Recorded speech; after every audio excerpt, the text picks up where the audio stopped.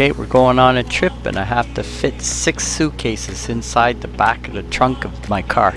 So thank you for stopping by and welcome to the channel. So we're going to be heading towards the airport. Oh, some of you might be thinking, why didn't you call airport limousine or just take a cab? And here's the reason why not.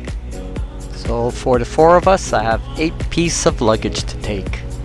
So I did phone some limousine services, and the Lincoln Town car, they'd only let 3 people on and 3 pieces of luggage. Some would be 4, but then only 4 pieces of luggage.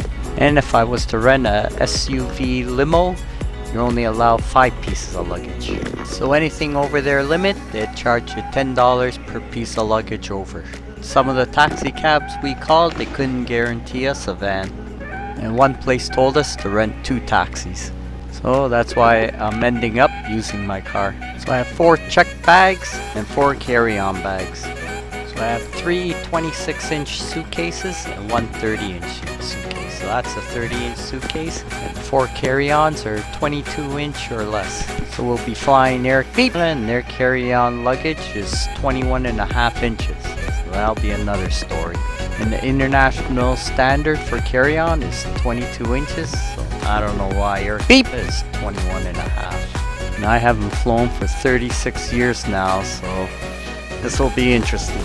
I put all my camera gear in the Peter McKinnon camera bag. Okay, let's go to the car and try loading it in.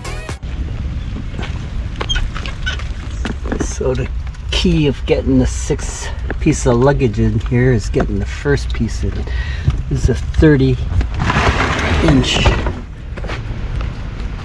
size luggage or bag with the wheels.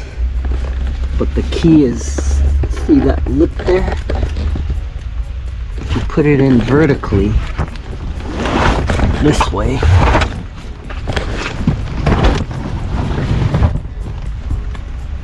you can't fit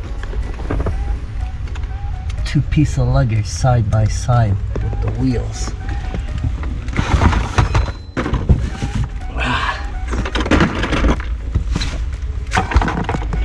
Because how it's notched in.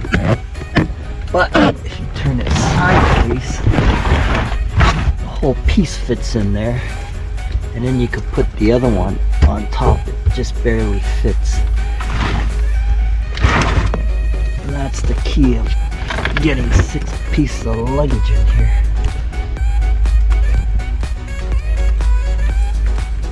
And the other pieces are carry-on luggage, so they're only 21 inches. So you put the other 26-inch luggage on top of the 30-inch, then you lay the 2 26-inch side by side in front of the 30-inch luggage.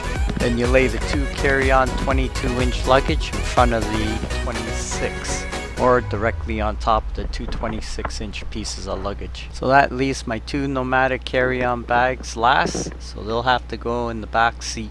So that means my brother has to come and drive my car back home. Well, hopefully they won't make me check in my camera bag. So I hope you enjoyed the video. Please subscribe, like, share, leave a comment, and see you in 3 weeks.